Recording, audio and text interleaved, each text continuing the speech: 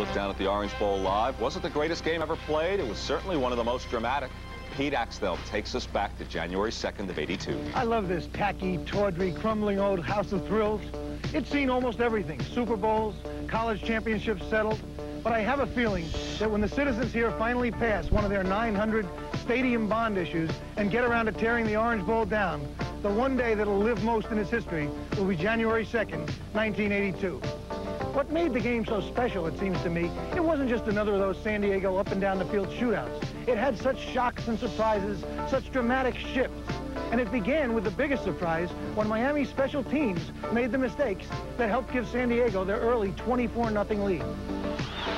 Up back takes it, not too deep. This is Wes Chandler, and he is all trouble in an open field, and Wes Chandler could go the distance. Wesley Chandler's inside the 10. He's in the end zone, and there are no markers down.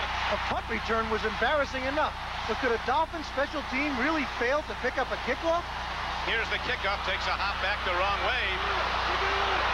That might have touched a Dolphin.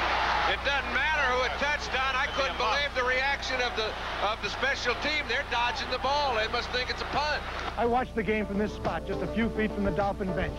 And I must admit, in my whole career, I've never felt the buildup of emotion and intensity and noise at a sports event that happened when Strock entered the game. The Dolphins started coming back, climaxed by that unforgettable hook and trailer play at the end of the half, Duriel Harris to Tony Nathan.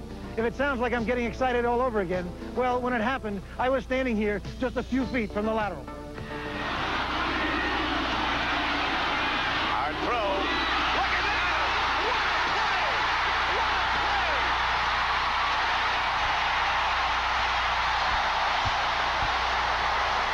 a play! It was a play that we've worked around and practiced with maybe once every month and a half. And we only had to call one other time in the game, and the quarterback was sacked. So when this one came into huddle, I said to myself, this is not going to work. And my intention was just to catch the football and run and get as much as I could. But when the ball was thrown, I noticed when I came back to catch the football, it was thrown a little bit off to my left. So I had to lunge, and once I was lunging, I said, well, I won't be able to run with it, so nothing else, just pitch it and see what happens. So I pitched the football out, and as I was hitting the ground rolling over, I heard the crowd screaming. I thought maybe we fumbled it or something. When I looked up, Tony Nathan was going to the end zone. I couldn't believe it. By the fourth period, it appeared the Dolphins had seized control. But maybe this kind of drama wasn't meant to be that easy. Andrew Franklin fumbled, back came the Chargers, holding out the defense and framing another great performance by Fouts. 1:18 to play. Clock's running.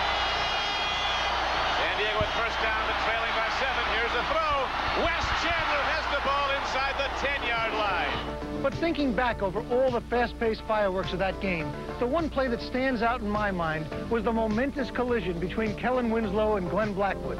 Here were two great athletes clashing at the height of their competitive fire, and you hear it even through the noise of this Orange Bowl. And I suspect you'll still hear it echoing even when this wonderful old place is no longer here. Nice piece, Pete. Who are you picking in the game today? This is my least suspenseful pick of the year. Everybody in the country knows I love the Dolphins. San Diego's favored by 2. They made the wrong favorite. Dolphins +2.